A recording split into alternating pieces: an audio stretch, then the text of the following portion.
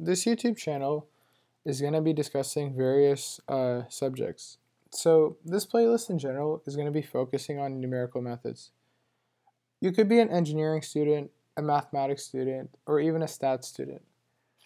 But regardless of that, you're on this video for one reason, and it could be that you're having trouble understanding from the textbook. Personally, as a student, I find it hard sometimes to read from textbooks as they could be overcomplicated and really give you too much detail and don't really get to that nice sweet spot.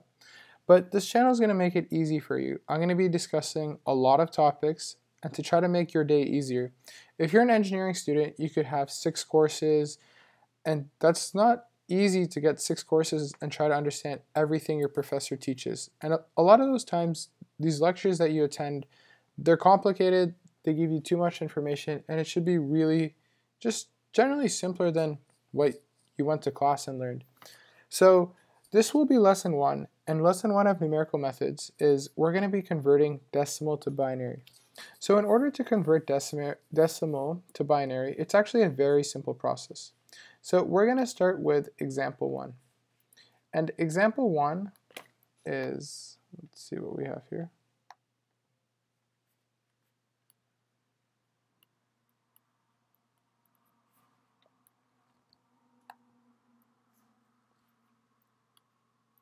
So let's go ahead and do this. My apologies. So example 1.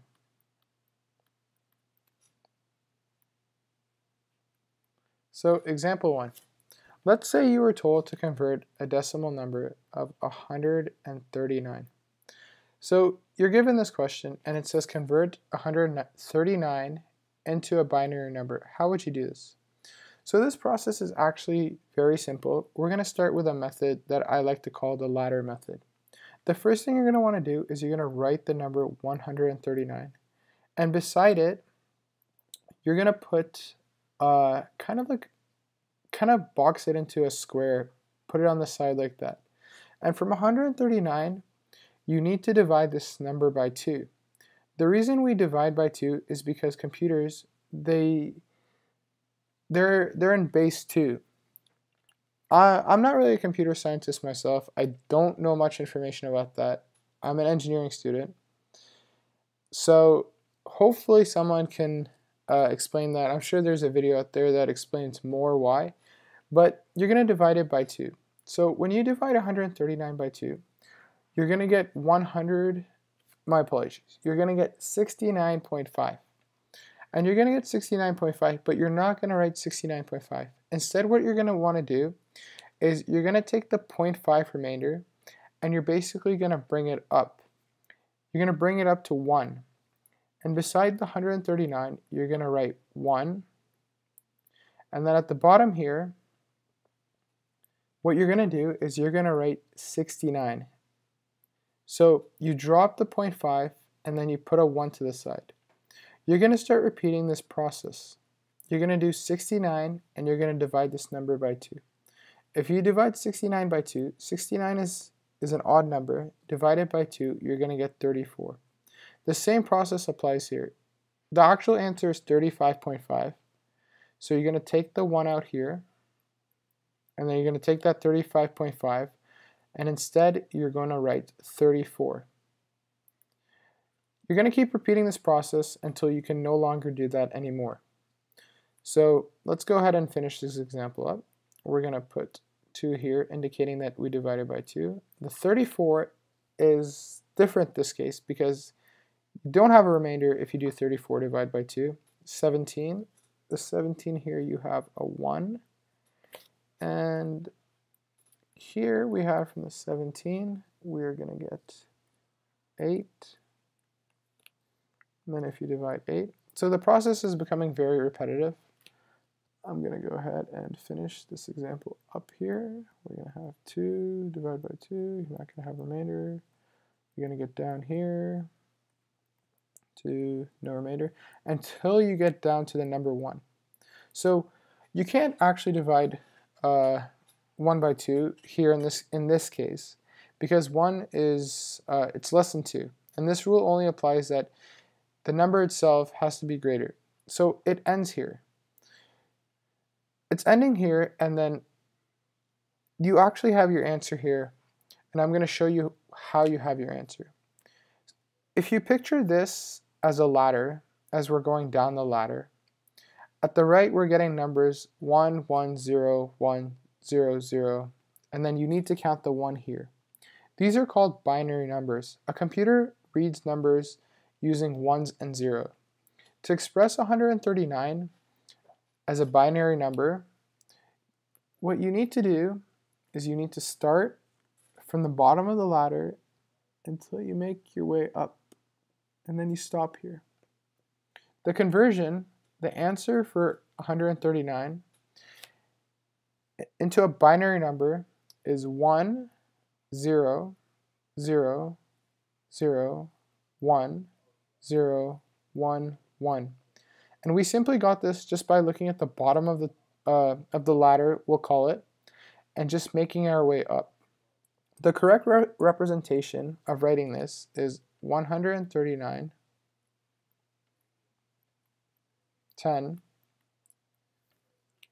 and then you would go ahead and then you would express this number as a base 10, and then you would go ahead and then you would equal it as 1, 1, 0, 1, 1, and then putting a 2 here indicating that this is a base 2. So this right here, I'm going to go ahead and circle it. This right here is sufficient. This is 139 as a decimal expressed into a binary. So we're going to go ahead and we're going to do one more example. And this next example we're going to do, it's going to be the same thing. So before you do this example, or before you watch me do this example, maybe you can go ahead and you can try it on your own. So it's going to be a very simple example. We're just going to be doing the same thing, but this time we're just going to be doing it with the number 50. So nothing new here. So maybe pause this video, try it yourself, and see if you get the same answer. So if you've attempted this question, I'm happy for you. If you got the right answer, that's great. It shows that you understand what's happening. But if you want to see this happen, you can continue watching this video here. But if not, just skip maybe 20-30 seconds ahead, could be a minute, and you'll find the answer. So the same rule applies. You go ahead, you write 50, and then 50 is your starting number. And then from 50, you do the same thing. So 50 divided 2, you would actually, in this case, you would get 25. And that works out nicely. You don't have to worry about that. And then you would write 25 here, and you're dividing by 2 here. If you divide 25 by 2, this is actually an odd number, so it's not going to work out nicely.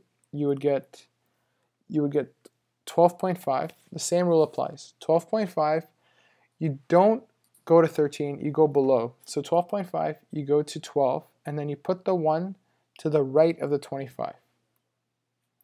And then you go 12 here, and then the same thing here. 12 works out nicely. 12, you're going down 6. 6 works out nicely. You're going to go to 3. 3 is not going to work out nicely, so you're going to have a remainder here until you get all the way down to 1. You're going to get to 1, and then you can no longer do anything at 1. So what you want to do is the same thing we talked about in the first example.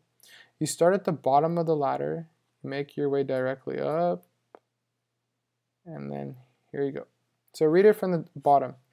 If we go ahead and we read it from the bottom, we're going to get 1, 1, 0, 0, 1, 0. So this right here,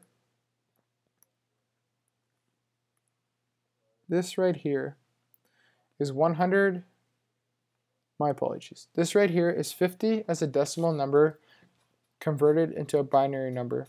And you read it from left to right as well. So it's 1, 1, 0, 0, 1, 0. And this is your answer if you express 50 as a binary. So this concludes the video for this example. So this example, we dealt with whole numbers, but this rule actually changes. For example, if you're dealing with numbers that are no longer whole numbers, and it's going to be just a little different, and the next video is going to be talking about how you would work this out if it was not a whole number. So I hope you enjoyed this video. If you did, make sure to comment, give me a like. If there's any advice you can give me, I know my handwriting isn't exactly the best. This is my first video, so I'm working on improving it. Any advice, any tips I can get would be very well appreciated. And I hope you learned something today, and you can continue throughout the playlist in order to better understand this course. Thank you for watching.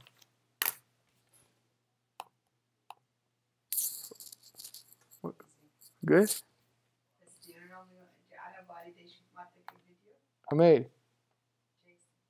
Yeah?